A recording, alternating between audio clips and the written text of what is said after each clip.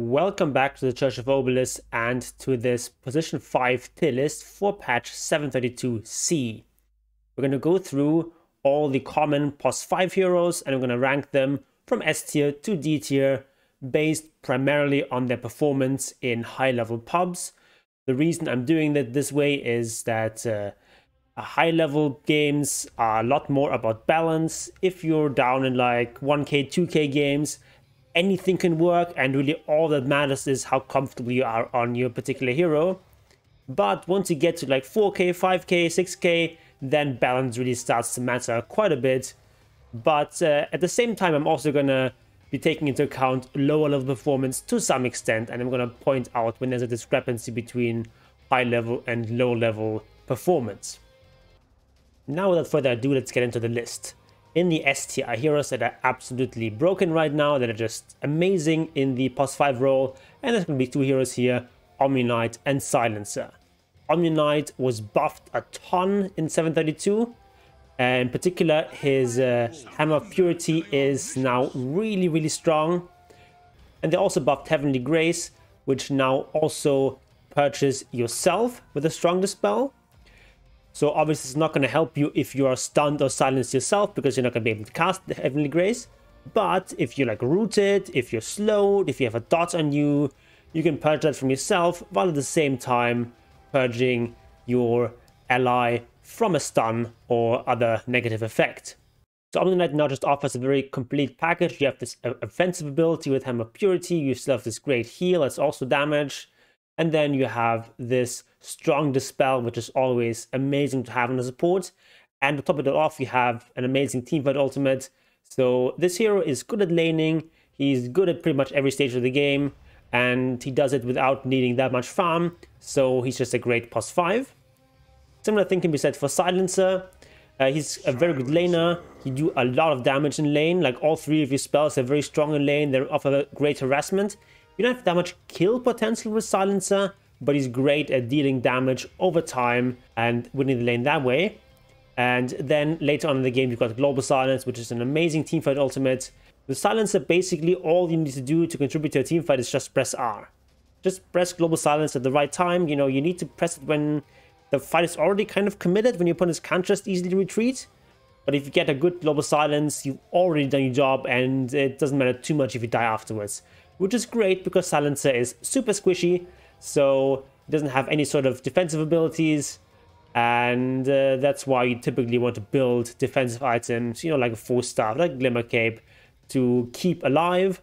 Also a great item on Silencer is going to be Eon Disc, that just helps you not get bursted so that you can always get off that Global Silence, so that's definitely a strong item we're going to go for in the mid to late game. Silencer also has an aspect of stealing int and just doing right-click damage, but really do not overestimate that. As a POS 5, you're not going to be doing much right-click damage. And even if you get a couple of kills and whatnot, get some int-steal, it doesn't really matter all that much. Like, it's a nice bonus to have, but don't get too excited about that. It's mostly really just about the ultimate and the strength in lane. Next up, we've got the A tier. These are heroes that are above par, that are better than average, but not necessarily broken. First up, we've got Io, who's a great healing support, great builder for items like Mech and Holy Locket. And it's best to play this hero if you're queuing up with a friend or just with a whole party, so that you know that your friend is going to pick a nice carry that's going to benefit a lot from Io. You don't want to play Io together with like an illusion hero or a hero that's going to be jumping all over the place. Because Io is not going to be able to keep up, but what you want is a hero that's, you know, ideally fairly fast by himself, and who can sort of be like a frontline hero, ideally like a ranged hero, something like Luna, for example. You can sort of stay behind her. She's fairly fast, so you can follow her, but you don't want something like an anti-mage that's going to be jumping all over the place. You can't really keep up with your tether if you have a hero like that. Because Io depends a lot on having teammates that play around you, it's probably not that great in solo queue, and also tends to be a bit worse at lower tiers. But in like the Immortal bracket, this hero is absolutely amazing. And if you queue with a friend, you can play him in any bracket and be very successful. Next up, we've got Undying, who has amazing laning prowess thanks to Decay. with Decay, you now actually get to keep the HP that you steal, so it's basically also like a heal to you.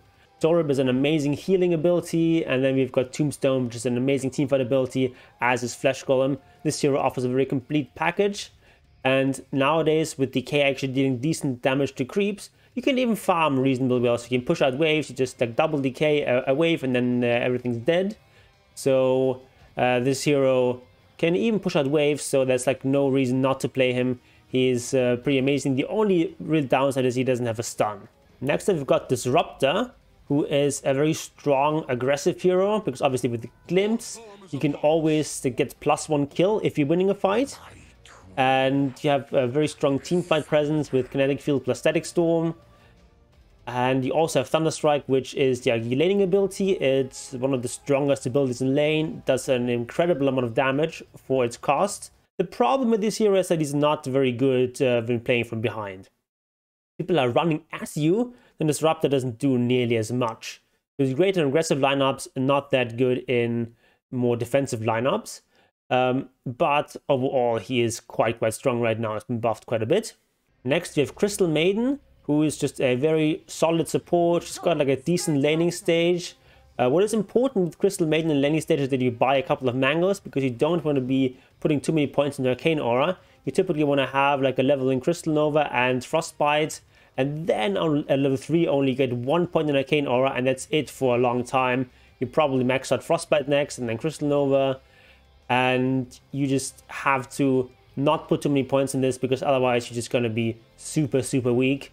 And this is like a great 1-point wonder. You get 0.6 mana regen, which is times 4 for your hero, so it's already 2.4 mana regen, which is just a single level, so you don't really need more than that. Then the primary strength of Crystal Maiden in the mid to late game is going to be her ultimate, which is an amazing ability, can win teamfights all by itself. Because this ultimate is so strong, you really want to get Blink Dagger, BKB, and Shard. Once you get those 3 items, you are really in an amazing position. Before then, she's not that strong, but she's still like very decent. And because she's a relatively farm-heavy hero, there's a good thing that she can actually farm quite well. Crystal Nova can push out waves quite well. Frostbite can take out jungle creeps really efficiently. So this hero can shove waves and actually scale into the late game. Typically, you want to get like 1 item before you go for that trifecta of Blink Dagger, BKB, and Shard. So you want to get like a Glimmer Cape or a 4-star first, and then you go for those 3 critical teamfight items. Next, we've got Chen, who is an amazing pushing hero. He's got decent lane presence. It depends a lot on how many creeps and how good creeps you get with Holy Persuasion. Divine Favor was nerfed quite a bit recently. They also nerfed Penitence, but Holy Persuasion is still very strong. And this hero is very hard to play, so if you're not a good Chen player, you're not going to have success on this hero. But if you are a good Chen player, you're part of that 3% here, then you're going to have a great time on this hero. He's still got very high win rates despite the nerfs. And if I was judging this just based on performance at the highest level, Chen might even be S tier, or at least very close to S tier. But at the lower levels, he tends to fall off quite a bit, so that's why he can't really justify putting him any higher than this. Next, we've got Earthshaker, who is a great teamfight hero. Not the strongest laner, but like once you get a Blink Dagger, this hero is amazing. And because it's just more farm on the map right now compared to previous eras of Dota, it's actually perfectly viable to play a hero like Earthshaker in the +5 role, because you are going to get a dagger. It's not going to be quite as fast as a +4 Earthshaker, but you are going to get there. And then you just have this amazing teamfight presence with amazing initiation with Echo Slam and Blink Dagger. So this hero can actually work quite well, even as a 5. Dawnbreaker, very solid hero. It's just a very complete package. You do a good amount of damage. You've got some heal. You've got a global presence with this hero. And she's very flexible. You can pick her in pretty much any position. Bane is a very strong single target disabler. He's especially strong in high level games. Not that great at lower levels because he can't really push out waves. He can't really farm. But the great thing is he doesn't need to farm. Right? He's already comes with everything he needs, just in his natural abilities. You just need to get some levels. Dazzle is another nice healing support. He's got these heals, those saves. He's got like minus armor going for him with bad juju. And he's just a very solid hero. He's obviously got one of the strongest shards in the game. Dazzle also is quite good at pushing out waves, so he can actually farm decently well with like Poison Touch plus Shadow Wave. You can very quickly kill an entire wave. We've got Shadow Shaman, who has great disable, great single target disable, but also has this pushing power with Mars Serpent Wards, allows you to take objectives. Also, don't be afraid to use Mars Serpent Wards just for taking Roche. This hero does really well with cast range abilities, so if you get an Ether Lens, that's very, very powerful. Of course, also has a pretty good build-up because you get Mana Boots first, you disassemble, get Ether Lens, and then after that, you can go into Tranquil Boot. So this hero does quite well and can do even as a pos 5. You can also play him as a pos 4, obviously. Next, we've got Gyrocopter, who is actually a pretty strong support hero, even though he's not that good as a carry right now. But the reason he's got a good support hero is just he's got a huge laning presence with Homing Missile plus Rocket Barrage. You do so much damage to an enemy, and you can just construct these very powerful kill lanes with Gyrocopter plus another aggressive carry ideally. If you've got something like a CK as your carry, for example, you can kill people so easily. Then you also have decent teamfight presence later on, thanks to Call Down. Flag Cannon, of course, not the most impactful ability as a pos 5, but can still help you a bit with like farming, adding a little bit of extra damage in team fights. But it's mostly really for the laning strength that Gyrocopter is picked. Next up, we've got Abaddon, who is another defensive support, has a strong dispel and a Photic Shield, can also dispel himself with Borrowed Time. So if you're stunned, for example, you can just cast Borrowed Time even though you're stunned, and you're gonna dispel the stun from you, and then you can use the Photic Shield to dispel your carrier mid laner to help them survive. It's quite similar to Omni Knight in a lot of ways. But the big upside that he has over Omni Knight is that he has got this Borrowed Time that just allows him to not get bursted. So Abba is like a low risk, low reward kind of version of Omni Knight that is more consistent. You're always going to get off your saves, but you don't have as much teamfight presence as an Omni Knight. Bounty Hunter is a bit of a funky hero who's not really played as pos 5 that much, but he actually has good win rates there and does quite a lot there. Because the thing is that you're always going to get a good amount of gold just through track kills. And that will allow you to buy a lot of utility items, items that help you survive and help your team thrive. So even with low farm priority, you can still do quite a bit. You get the vision advantage thanks to track, and thanks to Shadow Walks, you can plant some deep wards that are hard to deward, and just be kind of a nuisance to the enemy team. That's the S and the A tier. These are the kind of heroes that I would recommend you learn if you're going to pick up the pos 5 role, because pretty much everyone just needs to know how to play pos 5, because even if you're specialized in another role, you need to get those role queue tokens, and sometimes going to be forced to play support. So I would just recommend pick one of those heroes from S or A tier and learn him, and that way you'll be prepared and do a decent job in your pos 5 endeavors. But even if you're support main, you still should not really learn more than like 2 or 3 heroes as your primary hero pool, because you have to first pick anyway. So you really only need a handful of heroes, just in case your main hero gets banned. You want to have like an extra 1 or 2 heroes to fall back on. But you don't need a large hero pool because you're first picking anyway. Next up is the B tier. These are heroes in the middle of the pack. There's nothing wrong with them. If you want to keep playing them, you can play them.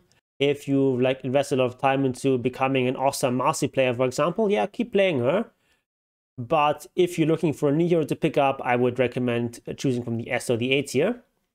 So first of all, we've got Shadow Shaman in the B tier, who used to be a rather mediocre hero for a long time, but with some recent buffs, he's actually pretty good right now.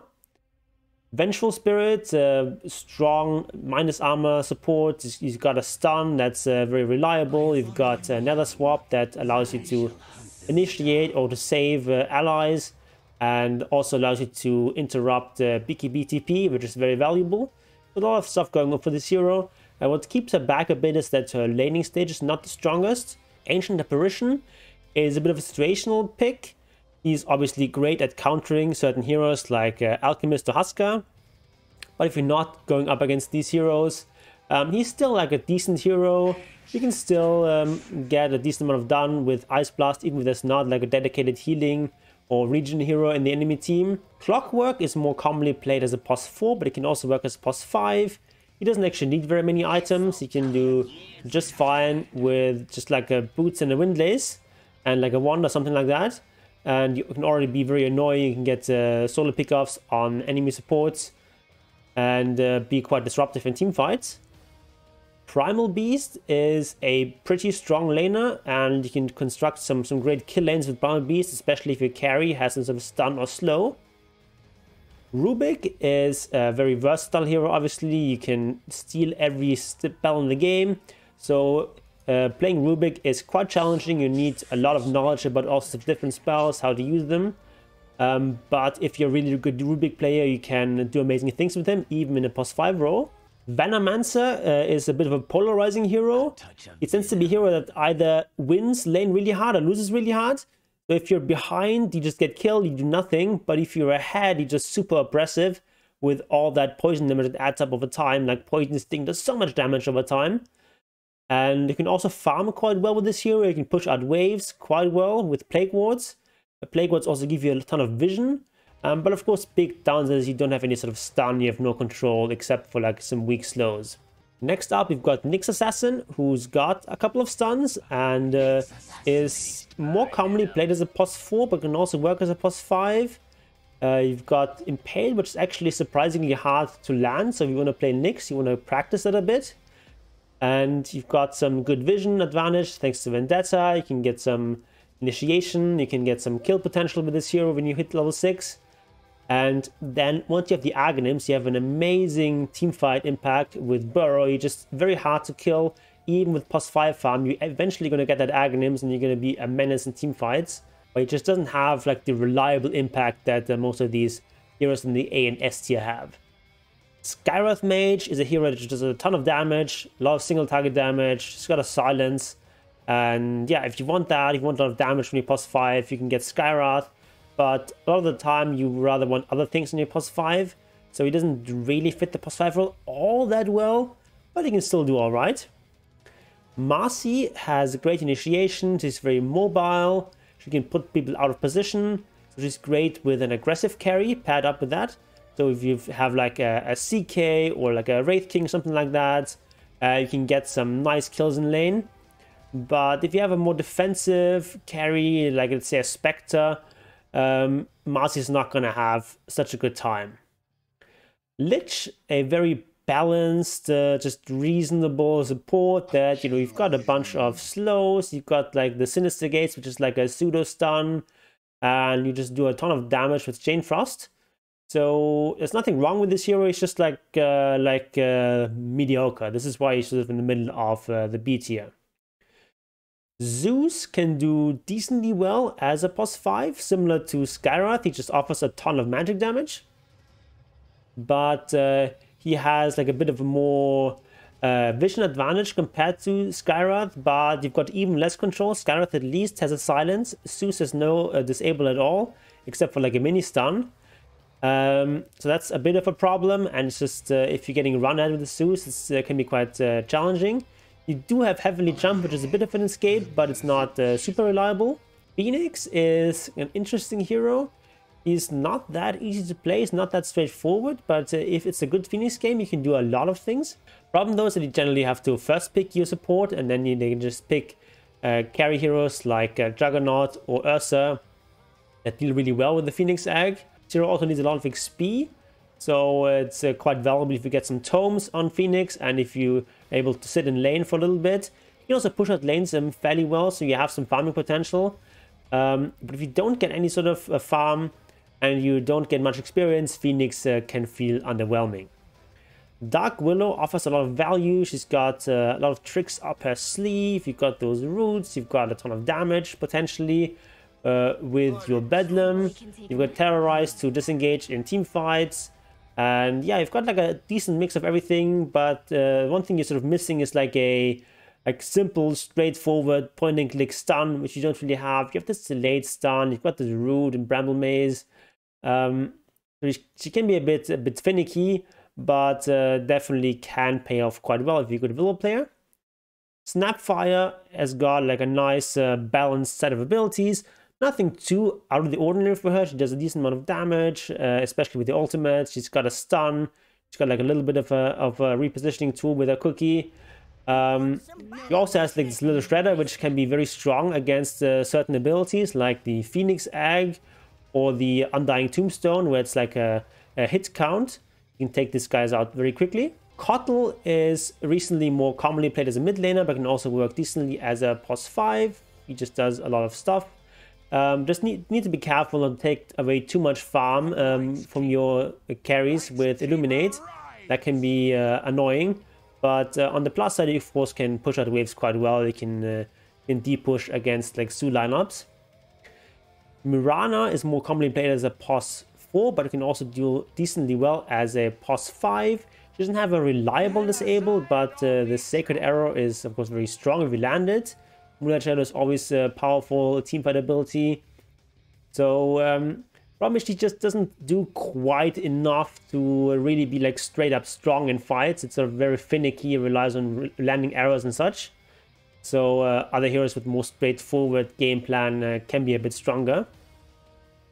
Treant Protector is a decently strong laner. You've obviously got a huge amount of base damage, so you can deny creeps really easily, and you can just do a lot in team fights with Overgrowth. You can heal up your towers with Living Armor.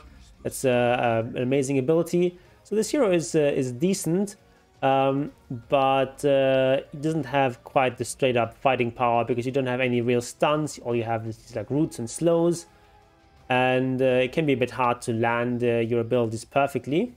Oracle is situationally a very strong hero if you pair him up with something like a Huskar, or you pick him against like a Darkseer, for example. You can just dispel his Iron Shells. But if you don't have these favorable matchups, Oracle is rather mediocre. Tusk, probably more of a pos 4 hero, but can also play as a pos 5. He's okay. Jakiro offers a lot of damage, a lot of slow. He's great against like Su type heroes. You've got a lot of like deep push with dual breath and macropia. You can also push out waves quite well. You can siege towers. The problem though is that this hero has a very long cast animation, so it's oftentimes possible to dodge his stuff. It's not that easy to actually hit Ith Pass, for example. So this hero tends to fall off a bit in the higher levels, but in lower level games he's quite strong. So if you're like below, like say 3k, you can comfortably consider this guy to be an A tier hero. Lion has a lot of disables, which is great on a pos 5 to have. The problem though is his ultimate. Right? The ultimate has a very long cooldown level 1. It's like almost 3-minute cooldown for this Thing of Death, which is only 600 damage, right? It's like double the damage of a regular nuke, but you only use it once every 3 minutes.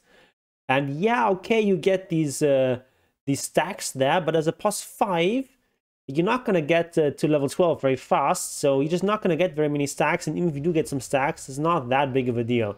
Like, people really tend to overestimate these like infinite scaling abilities. It's really not that big of a deal on a pos 5 hero, so that's really something that holds Lion back as a pos 5. Winter Wyvern is a great situational hero, great at countering certain heroes like Meepo or Xu heroes. If Winter Wyvern does not go up against any of those heroes, she's just sort of mediocre. So because you have to typically first pick her, she's not going to have that good of a time, because if you first pick her, typically your opponents are not going to pick like a Meepo into you.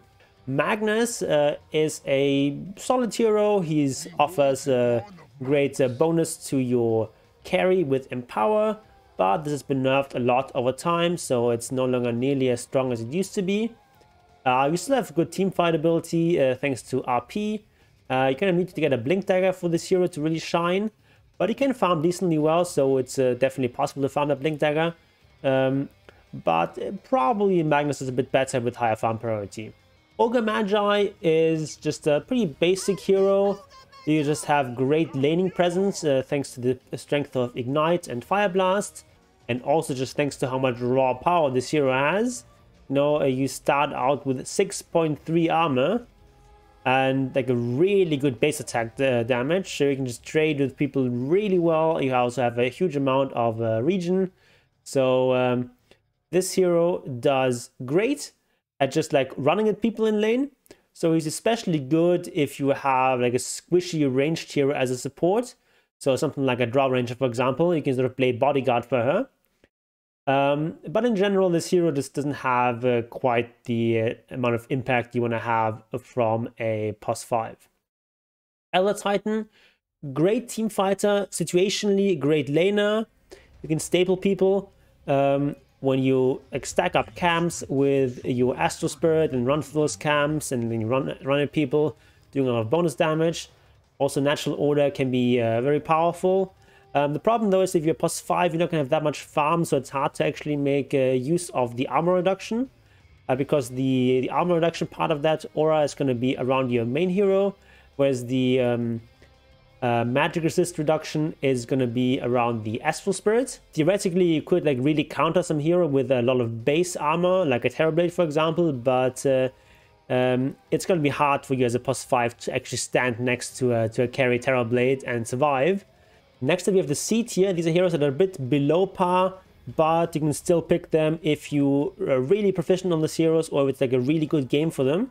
First up, we've got two heroes with a similar problem, Warlock and Witch Doctor, who do quite well in low-level games, but at like 4k plus, they just fall off quite a bit, and in like these Divine to Immortal games, they're no longer doing nearly as well. Warlock is very cool and reliant, and better players are able to play around your cooldowns and make this hero a lot less powerful. And Witch Doctor similarly, if people can't play around Maledict and Paralyzing Cask efficiently enough, then he can do quite well, but once you up against stronger players, he tends to fall off, which is why he only makes it here into the C tier. Then we have Enigma, who used to be quite strong even as a POS 5, but he received a couple of nerfs, and nowadays he's no longer that great as a support. He's still good in the off lane, but as a support, he doesn't do all that well anymore. Agna similarly used to be a very strong POS 5, but then they removed the magic damage reduction from Nether Ward, and now he's just kind of underwhelming as a POS 5, which doesn't do quite enough. Grimstroke is an interesting hero that is still reasonably popular, but his win rate is abysmal. And he's just, I don't think there's anything wrong with the concept of the hero, I just think the numbers are a bit too weak. He needs a couple of buffs to his abilities for him to be strong again. He can still do decently well if you have some great synergy with the Soulbind, if you have like a Doom or a Beastmaster or something with like a very strong single target ultimate. But in general, Grimstroke is just a bit too weak right now. Woodwing, kind of similar story. Her abilities are fine. I just think she's been a bit overnerfed. Then we get to the D tier. These are heroes that I just would not recommend ever picking as a POS 5. They are just too weak. First of all, techies, they just don't do enough. Like, they do a decent amount of damage and such, but it's just not quite enough to justify picking them over so many other great heroes. Wind Ranger just requires more farm. Don't pick her as a 5. Pudge, same story. He's actually a pretty good hero right now, but only as a core. Pudge core is great, especially off lane, but as a POS 5, you're just not getting enough farm. Enchantress, she's a great laning presence, but in pub games, winning the lane is not enough to justify picking a hero. You also need to be strong later on. An Enchantress, it's just not that great later on. So she still is like decent in pro games where this like early game prowess is so important. But as soon as you get anywhere below that, Greed tends to win games, and Enchantress just doesn't do anything later on in the game. Nature's Prophet, again, great laner, but the problem is he just has no teamfight presence. Like, what does this hero do in the teamfight? Like, okay, Wrath of Nature is decent, but other than that, he does nothing in a teamfight. And with the loss of the shard, also, his pushing power has been greatly diminished, so this hero just doesn't win Dota anymore. And then Tiny, I have no idea why people are playing him as a pos 5, but apparently some people are playing Tiny as a pos 5. Just don't do it. This hero is fine as a core, but just playing him as a support, he's just not suited to the pos 5 role. Alright, that's my list for 732C for the pos 5 role. I'm also going to be making some tier lists for other roles, so do subscribe to this channel. Also other content coming here soon. And if you disagree with any of these placements, write it down in the comment section. Did I miss any heroes that I put too high or too low? Let me know. And before you go, click on one of the videos on the screen, and Owen is willing, I'll see you there.